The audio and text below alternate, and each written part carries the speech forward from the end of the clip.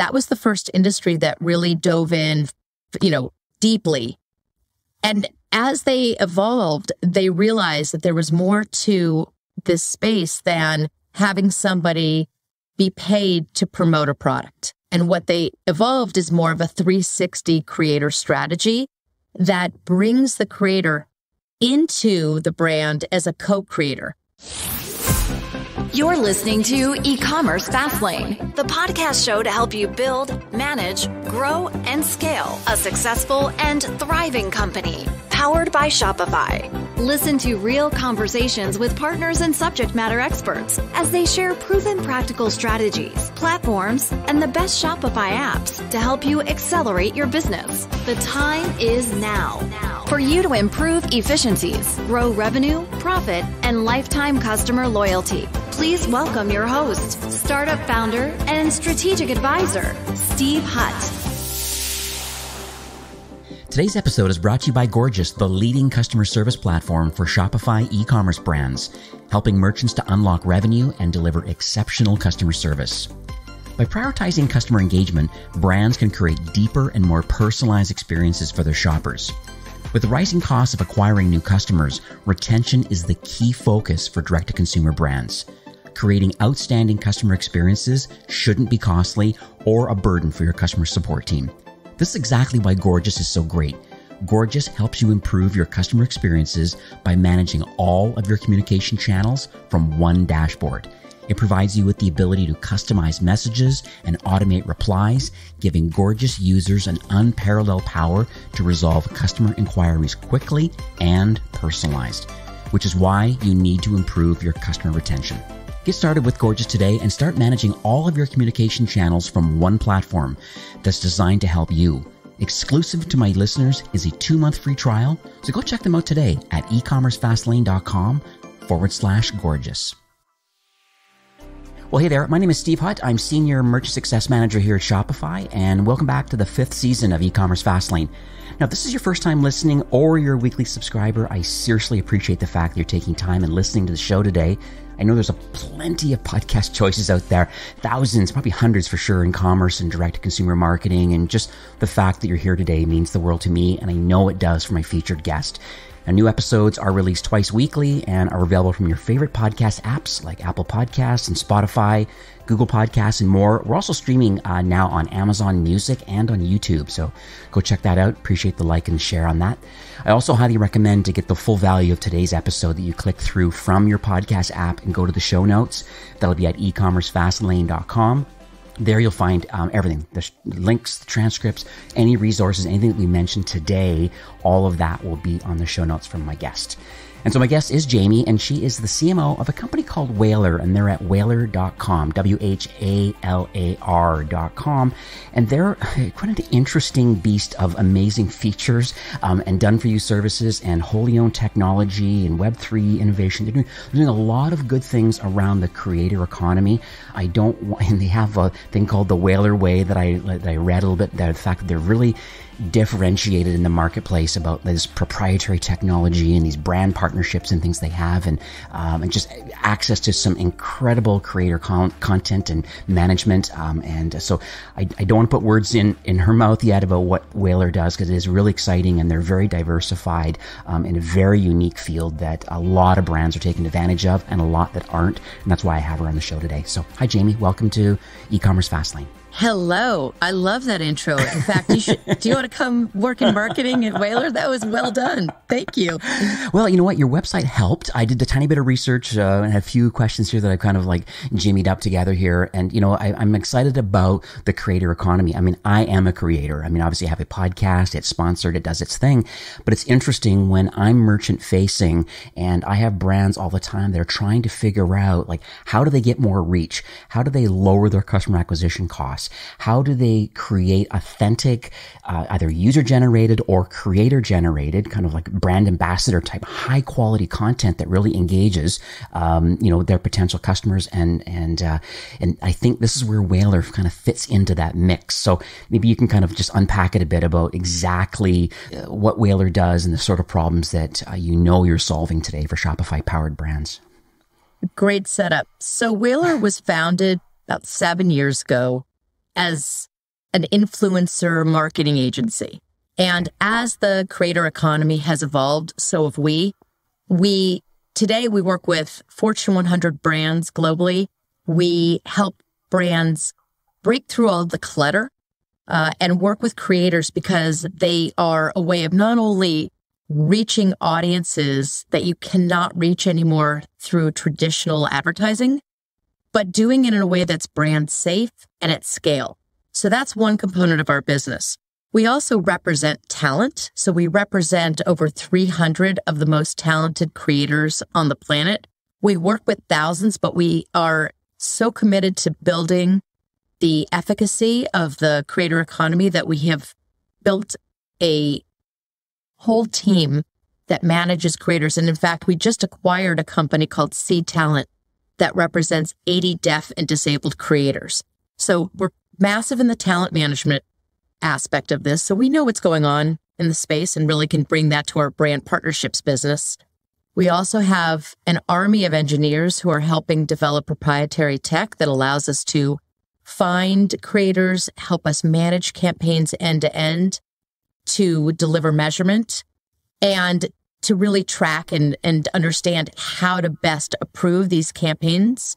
And then we have a dedicated Web3 innovation hub. And I know that sounds sort of woo-woo to a lot of people. Yeah. But really what that means is we're helping build metaverse opportunities with creators. We are in the NFT space, and we're learning this with creators hand to hand. And part of our philosophy is if you want to work with a creator, you have to be a creator.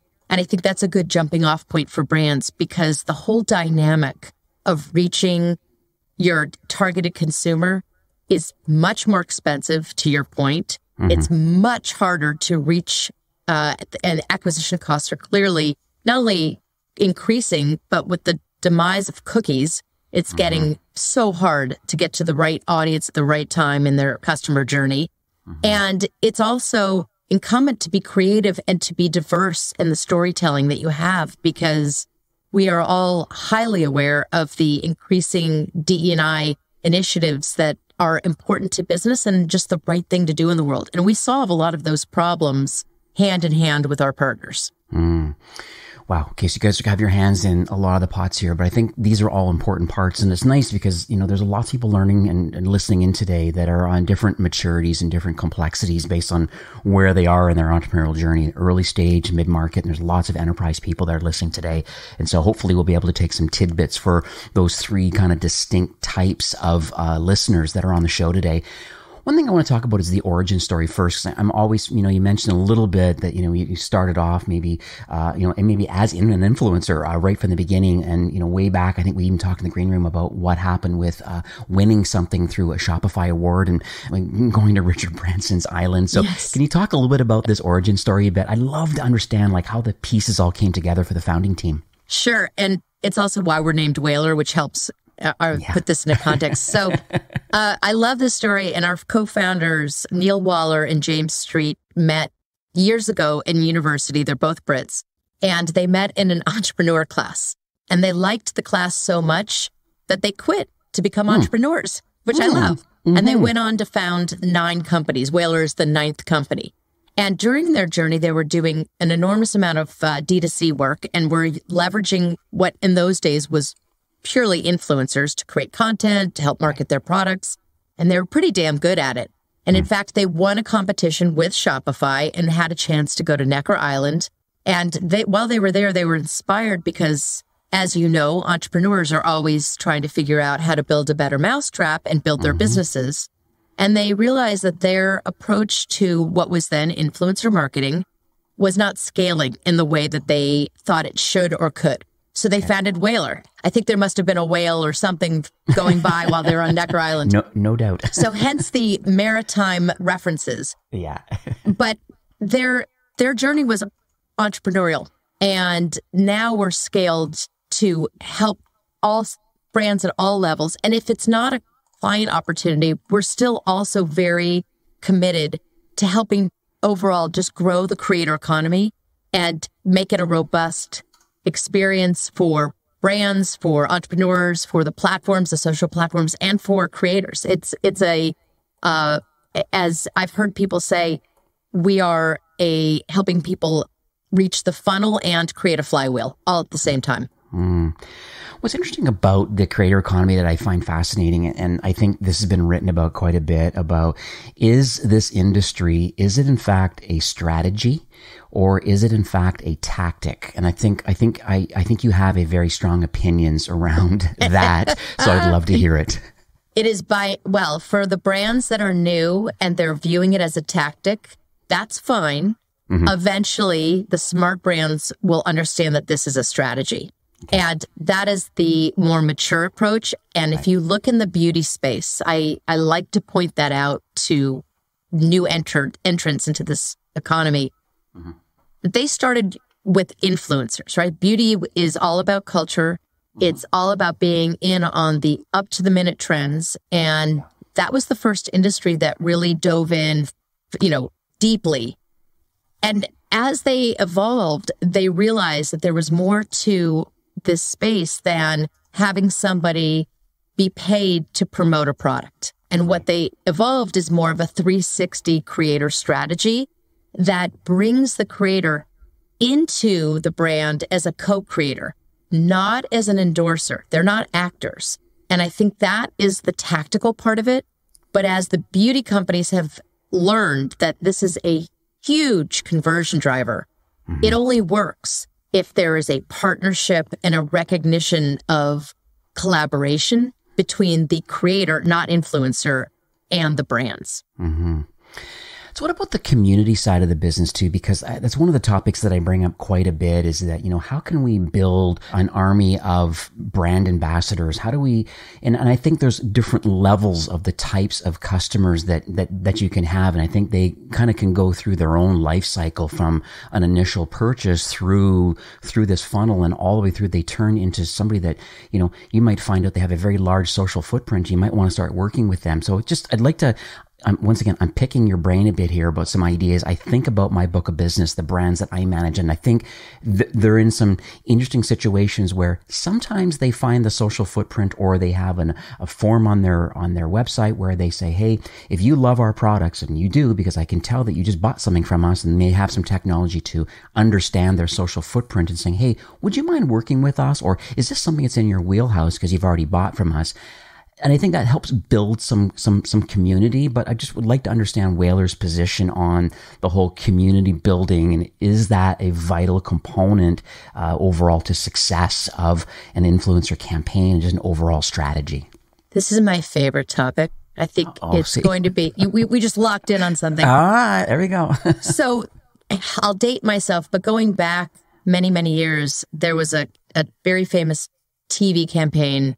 I think it was Fabergé shampoo or Pantene shampoo. And Pantene. It was like, you like the product so much, you told two friends, and they told two friends, and they told on, and so on. So there's nothing new. That is the opportunity with community. But I think the definition of community has evolved. There is a community of people that you have their email, they bought their product, they bought your brand's product, and that's fine. And we had community managers, and there's people who comment on your website, or they comment on your social channels. That is community 1.0. Mm-hmm. Community today is a much more vibrant, it's almost human programmatic. And what do I mean by that? Okay. What I mean is, first of all, we're in this era, and I'm going to back up a little bit, and please feel free to interrupt me, but this I think it'll help place this into context. We've gone through this space where it's been pretty rough the last few years for all over the globe. Right. And what people are looking for is not aspiration. They want to belong. And it's a fundamental human thing. They want to find their tribe, their people. And so communities now are an opportunity where it's not just influencers. It's like influencers are, I want to be one of many fans who I want to be like somebody who's like someone else. I want to, be like them. Mm-hmm. But in the creator approach, I belong to a small group of people who are just like me. And that is that fundamental human tribal instinct. And the reason that's important is that communities are not any one thing. In the old world of marketing, you'd say, okay, going back to beauty, I want to reach women who are 25 to 54. I want a mix of ethnicities and incomes. And that worked for a very long time, especially when the channels were limited. As we've exploded and the media landscape is so fragmented and it's so hard to reach a critical mass, communities are where people are gathering. They're the new fireside chats, right? That's where people are gathering based on what they find of interest. Now, some could be small communities, some could be massive. The Minecraft community is massive. Right. Cowboys of color or Afrofuturism or elfcore might be huge. They might be considered niche, but those are the communities where things are happening. And in fact, what we are seeing within that community is that is where purchases and decisions are being made. So a creator's role in this new customer journey is to curate and vet the brands that they're talking about. And brands can't just march in to those communities. Brands have to be an invited guest. And the reason that's so critical is that in some research we just did, which is called Reaching the Unreachables, and it's available for free. You can just download it. Okay. 66% of people in the United States said that communities help them decide which products and brands to buy, and 61% in the UK. That's a massive number. That's a vetting of the creator, but then within the community, there is support around buying a product. So Hoka is a really good example. We hear all the time from audiences, and they're not a client. So this is just an interesting analogy and an anecdote, is that, because people trust creators, they want to listen and they want to learn. Hoka was one of those brands that's exploded, and it was a big part of it's a great product, but also community support. People were talking to other community members about how great the product was. That's going back. And they told two friends and they told two friends. And so there is a way to navigate these communities, but you have to earn the relationship. You cannot buy your way into these. Right. And I wonder if the brands themselves, I think about like the social and kind of the economic, and I think about the environmental things that are happening in the world. And a lot of brands I find that are really successful, I think it's all exactly what you're saying, this tribe and this community, but also brands seem to be very authentic, and they're not just hoarding all the profits. It's actually going back to a greater good, whatever that could be. It could be 1% for the planet. It could be some custom kind of thing. They could be offering some kind, there's always some great positioning, rightfully so, from the founders. I mean, I manage one brand called 10 Tree, for example, and they plant 10 trees for every garment you sell. Little tag is there, there's a number on it, you go to the website, and so people know that. No wonder 10 Tree is so popular doing their thing. So just would like to understand your mindset around that too, about, is there a larger play here, a brand play around like where the money goes and why people want to support a brand more than just it's a great product? Well, it's so transparent in the world right now. If you're supporting a product, you're supporting a company. And people feel very connected to, they're voting with their wallets. Yep. And they're evaluated by their communities, in turn by the products and companies they support. 64% of people in the US say they buy products that represent and communicate who they are. So it's incumbent upon a brand to recognize that this is where people are making decisions. But I also think we are at a time where diversity and participation in the global economy requires that you have an awareness of being a good corporate citizen. And the beautiful thing about creators is that they are not just a way to drive transactions. They are an actual brand safety strategy, because they will not represent or talk about a product that they don't believe in, because their community holds them accountable. So we use that word authenticity all the time, but I kind of like the word accountability almost in tandem, because a lot of brands will think, oh, I can't work with creators. It's, could potentially backlash on my brand. It's the opposite. And they are very conscious of the products and services that they represent because of that. And it's important. And it's also an opportunity to source. This is something that we talk a lot about at Whalar. We believe that working with creators allows brands to source the ideas, the stories directly from the communities that they most want to reach.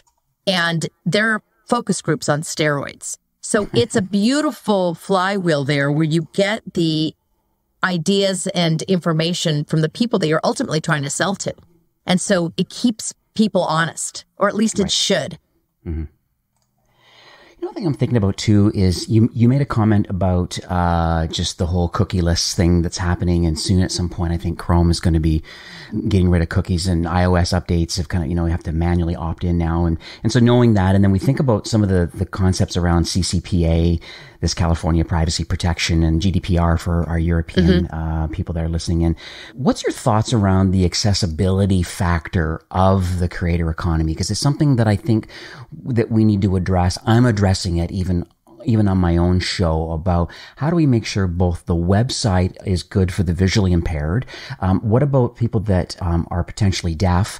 What do we deal with in just other different types of demographics of people based on where they are in their life? I just would like to unpack that a bit about how you believe Whalar is addressing these types of, I call them fringe minorities, but certainly they're minorities in the world, but they still need to have access to this content and products and services. So I'm just curious on your side of that.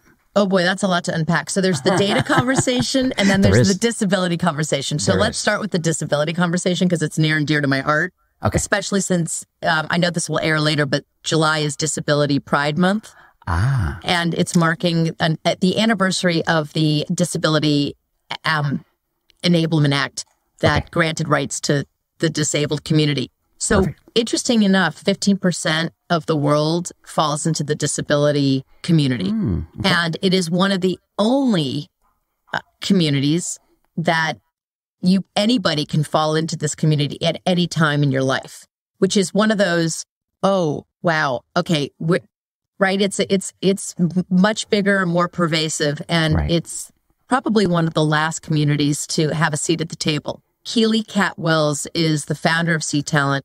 She's amazing. We have been working with her as partners, and then we were lucky enough to acquire her business and have been on a learning journey. So as much as Whalar has always been very focused on equality and diversity and giving rights to creators, we had a lot to learn about this space, about alternate text, about making colors more accessible, about having sign language, about making it accessible for the deaf community. And when you do that, you add over 1 billion new people potentially to your audience. So talk about a community. It does take some learning, but it's not just something that we should do. It's something we have to do. But again, it's good for business and it's also good for the world. One of the best stories I think just about this is this idea about universal design. And I don't know about you, I don't like those revolving doors. So when you go, I don't know what happens. I'm a klutz. But for people that are in wheelchairs or have disabilities with mobility, it's not a great design. So it's good for everybody if we figure that out. One of the best stories is that texting, which obviously we all do every day, that was evolved as a design solve for the deaf community, but now it benefits everyone. So that's one thing, right? So that's the disability side. And I'll pause there and see if you have questions. I know this is a big, meaty topic. Yeah, no. And it is big. It just kind of reminds me, even Shopify, for example, there is a diversity, belonging, and inclusion team, and lots of resources and training and things like that, because I think these are important strategies and that you need to think about, and there needs to be a way of educating people that maybe don't self-identify into those categories or into that community at this point in their life, but knowing that everybody needs to have a seat at the table, everybody needs to have access to the tools and products and services that are available here. I think brands have the same way. I've even noticed that finally, now when you look at a lot of fashion brands, even beauty brands and stuff, you're seeing a full range of cultures, body types and sizes and ethnicities. And like, I think overall that actually opens up, this whole community thing again. It's not, 21-year-old white female in every single solitary photo. Like, 'cause that's not the whole community. The whole community is Asian, African American, and I've even seen disabled folks in photos because they're still buying both, beauty products and fashion products. And so they're being really wise. I just got to, tip my hat to a lot of brands that have made those decisions, intentional decisions. And it sounds like that's exactly what Whalar's all about too, is that you are learning, but you're also making sure that maybe you're educating the brands that you do work with that this, I'm using Shopify's words, but the diversity, belonging, and inclusion concept might mean that you might want to branch out about the types of creators that you get to work with to represent your business. Thanks for supporting our incredible sponsor, Gorgeous, the leading customer service platform for Shopify brands. They help customer success teams fulfill a promise of delightful customer experiences. This leads to higher customer retention and brand loyalty for your Shopify store. Now, don't forget to click the link in the show notes. You get an exclusive 2-month free trial of Gorgeous, or you can head on over to ecommercefastlane.com/gorgeous. 100%. And one thing I will say is you mentioned photos of people being included in photography and ads. Yes. We just had a session with Getty Images. And what's interesting is, unfortunately, and it's changing now, stock photos have traditionally not been of disabled people. And so Getty's doing a lot to work on it. Keely and her team are working on really having more accurate representation. So there's a lot of work to do. And as they say, how can you have a seat at the table if you can't get through the door? So they're pretty compelling. So if there's anybody that's going to be able to change the perceptions, it's Keely and C Talent. But it's great. It's great to see the development. And in the last couple of weeks, there's been a lot of products that I've noticed. I think it's MasterCard that launched a new card that's got a cutout on the side so people would know who are blind which card it was. There's just, it's all just brilliant design innovation. So that's an important piece. But you also mentioned data and representation and reaching people in privacy. And we're kind of back to the future, right? We all started with contextual advertising. Yeah. That's how we did marketing. And then we went into this era of where you could measure everything and drill down to I want to reach a left-handed, red-headed child or, in Omaha. And that's... just because you can doesn't mean you should. So now we've kind of come full circle, and the consumers are highly aware of privacy. And what's also happening at the same time is the algorithms are shifting, and they're reacting and benefiting content that draws a community. That's a really positive side. So you need to think about your quote unquote advertising, not as advertising, but as content. And the algorithms will reward that. Creators are a source of first-party data. We authenticate our creators in our platforms so that it's an end-to-end, so that we're directly connected to the APIs of TikTok or YouTube or Twitter. And the creators on the other hand have also been authenticated so that we know we're not scraping any data. We're actually getting first-party data. And that's super important. The next evolution of this, kind of going back again to the theme of community, is through tools and data, you can look at those audiences of who creators are attracting, right? Some of the demographics, but there are tools and technologies. We work with Tubular Labs. And one of the things that we've been able to do with them is look at the audiences of a creator, find out, and say it's a topic. I'll give you Minecraft. There's a huge Minecraft community all over the place, primarily on YouTube. But we identified the strongest voices within that community. And those creators, we then looked at who their audiences were also watching. So it's almost like lookalike modeling.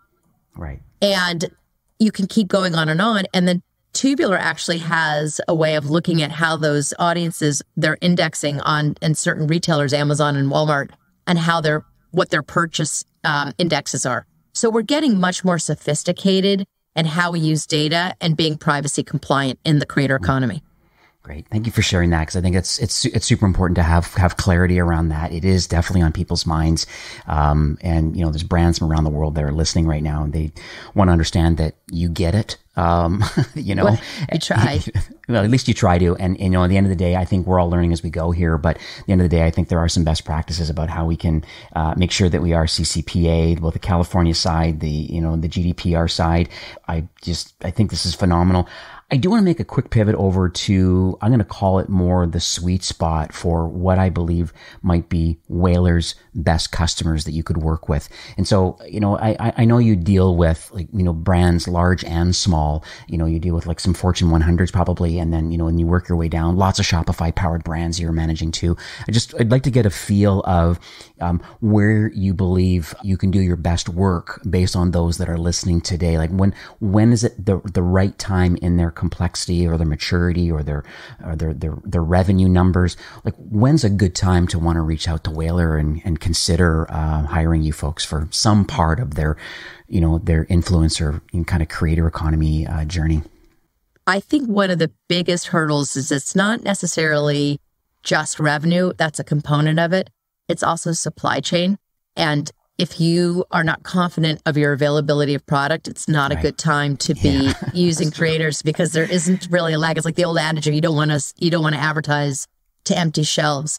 And that has been a real learning over the last 18 months, like for everybody else. And it's somewhat 100%. Obvious, but you'd be surprised. But we typically like to stick around $100,000 as a minimum for a campaign because of the strategy we do. We are not just there are a lot of companies that just match brands with talent. We tend to take a more holistic 360 approach. Mm-hmm. But again, it's also if there is a brand that is willing and interested in working closely and integrating with the creator, we would very clearly take on and partner with a brand that is smaller if they're open to breaking new ground and doing innovative work and listening to the creators, because those are case studies.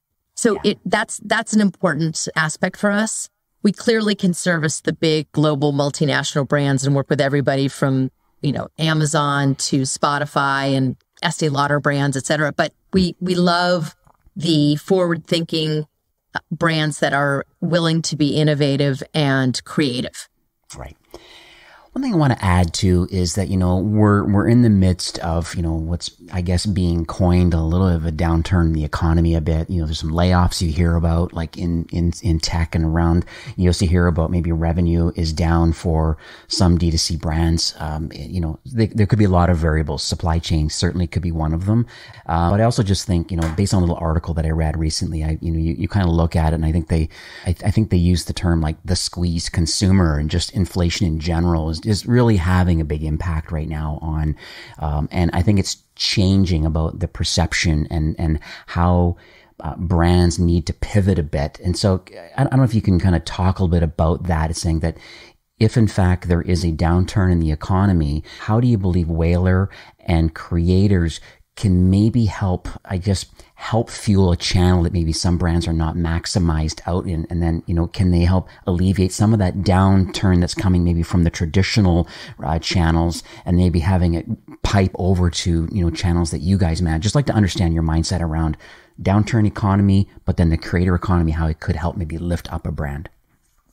I think these are tough times. Tell you who's going to be sticking around afterwards in terms of, what we're going through right now. And we're very bullish at the moment on the creator economy for a number of reasons. Number one, it's a collapsed funnel. It's much faster. You've got awareness, consideration, you've got upper and lower funnel all combined almost in one post. Right? There's no, you need 6 frequency to get a conversion. Yeah. We're all learning that. And so there's the speed. It's also the challenge, right? It moves very quickly. Creators are almost a one-stop shop if you think about it, because they are your media. They are your content production strategy. They are your research group, and they are your customers. They're your brand safety. They're also your earned media. So you get a lot of bang in a creator strategy. That's if you understand it as a strategy. Right.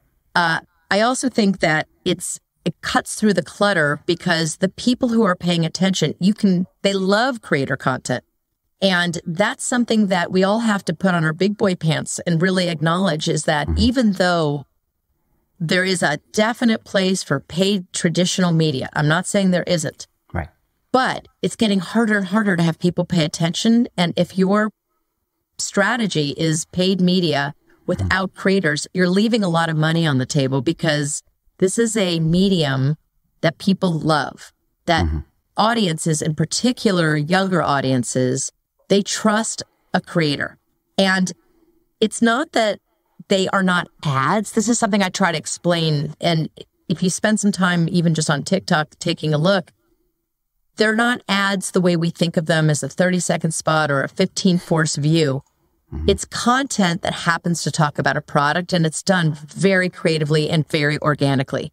And it's a really efficient way for a brand to build a relationship quickly with a potential audience buyer. And that could be to go sample a product, to make a purchase, to sign up to a subscription service, whatever it might be.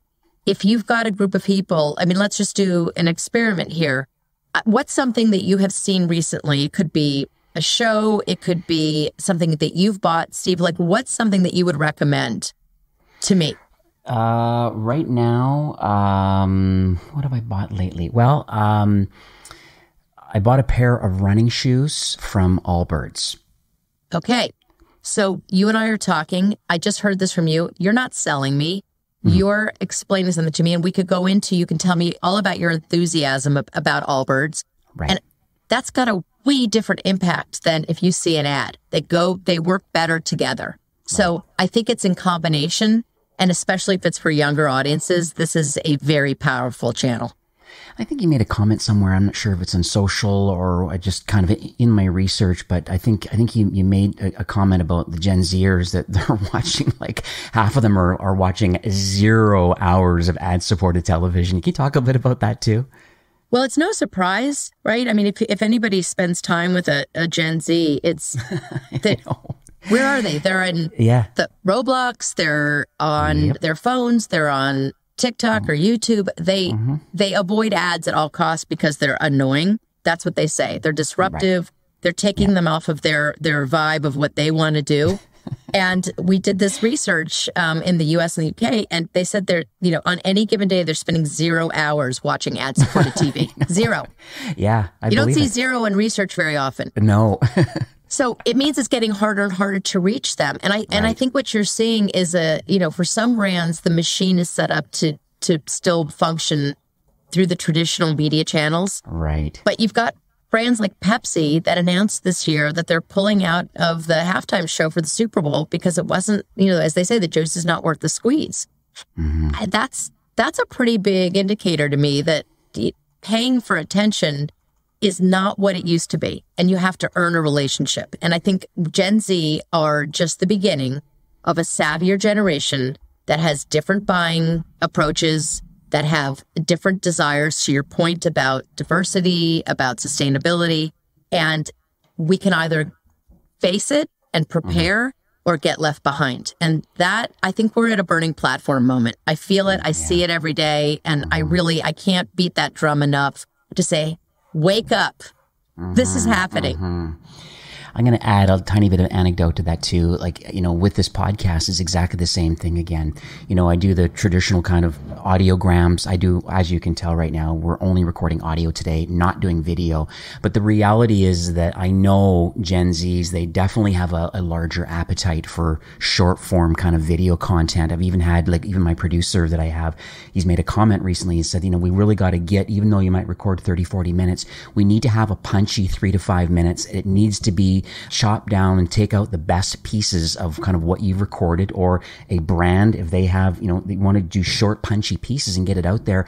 It really feels that having that, these are great strategies that you might want to do, these bite-sized content like on Instagram stories or reels. He really, using these overlays and these visual effects and music and all these different things, this is gold for a creator to want to maximize and know how to execute on it. But that is where the eyeballs are right now. If you can execute on those sorts of strategies, that's what I have to do with this show to get more of the younger people to listen to the show and want to become entrepreneurs and learn more about Shopify and our partner ecosystem. I'm assuming it's exactly the same thing in Whalar. You must be, this is how we have to market to these Gen Zs. They're not watching traditional TV and these annoying TV ads. So what can we do and how can we educate and find great creators that are authentic but are following some of these short form kind of punchy video content strategies? So yeah, they're the experts. They know the trends, they know the techniques, they know how to do transitions. They live and breathe this, and that's their job. And it's very challenging to keep up with the speed of culture. I know. Yeah. And we actually say, we went through the stage, and I like to put things in perspective. There was this period of time when there was the discussion of cord cutters, right? And then we kind of said, oh, well, they'll come back when they're younger. They don't have any money. This is like after 2008. They'll come back. And then they became cord nevers.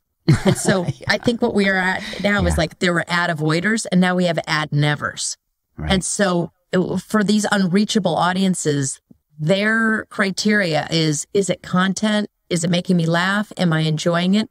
I don't mind if you're communicating information to me. I don't mind discovering a new product that you want to sell to me, but I do mind how you're delivering that to me. And I think in particular for Shopify merchants, it's critical to have video. It's critical to be able to show your product as it's solving a challenge, the value it places into someone's life. In fact, it's even so much as what is your product? What are the tactile aspects of the content? What does your product sound like if you're clicking a keyboard, if you're opening the packaging? Those sonic components of it are also opportunities to give the product more life and to really allow the potential buyer to see, feel, experience in an emotional way that will compel them to convert. All right. I totally agree with you. I know I preach this a lot to brands about their PDP page, their product details page. And, it can't just be static images anymore. There has to be video. You have to use user-generated content. You have to have brand ambassadors or have, creators, license their content and have it available on the PDP page. It just adds another diversity of, hey, this is what it looks like when I unbox it, or it adds these trust signals to a conversion. It definitely helps with video. I know for a fact, I always push it. That's the first thing I look. I go, oh, you have no video yet. Okay, it's very inexpensive to do it. It's done is better than perfect. So at least get something up there and iterate over time. But I know that all those listening today, if you don't have video, an unboxing experience, or are using, the yacht pose or the Okendos or whatever kind of tools you're using for your product reviews, you've got to figure out a way of getting people to give you authentic video reviews, unboxing experiences, or applying the makeup, putting on the clothes, using the product. It will make a difference. And then, from there, it just evolves itself into the next iteration of, well, how can I use creators in a more wider capacity from a paid perspective that, as you said, they understand how to use these platforms where the Gen Zs are. That's the target audience you're trying to achieve. And it's just, so fascinating. What a great conversation this has been today, Jamie. This is lovely. Thank you so much for sharing all this today. It's just been really eye-opening for me, and I hope we're sharing wide kind of what you guys are all about. Is there any kind of closing comments you'd like to make? Anything, any assets, or any kind of a call to action after those have listened to the show? They might think that, hey, this economy is something that I want to get involved in. How can they learn more, and where would you like to send them today? Love it. Go to whalar.com/research, or just go to our page. We also have our own podcast, which is Everything is Better with Creators, and it's available on all the channels that you guys are on. But we're really about learning and educating. So if you have a burning question, you can also reach out to me. I'm at Jamie Central on Twitter. Okay, lovely. I'll put that all in the show notes. This has been a amazing conversation. I am excited for Whalar and your next kind of iteration, and kind of hopefully we can get some Shopify brands that are on the fence a bit about kind of their next steps. I know the economy is a little bit strange right now, but I believe that, if you can leverage some of these strategies, apply a few tactics and stuff, I think that, we can come out bright on the other side. And once again, thank you, Jamie, for coming on the show and just sharing your knowledge and your vision and just giving back to the ecosystem. Thank you so much. Thank you. All right, take care.